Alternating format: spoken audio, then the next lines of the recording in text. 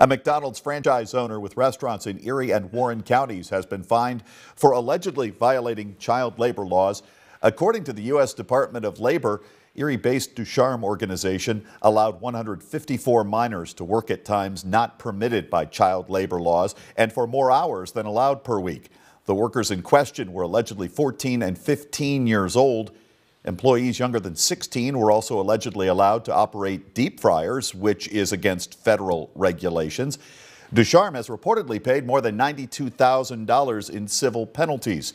Owner-operator Tom Ducharme released the following statement, quote, "As a small business owner, I take my role in the community seriously, and I am deeply committed to the safety and well-being of all my employees. I have since adopted several enhanced processes to address scheduling issues and to ensure my organization is meeting the high standards to which we hold ourselves."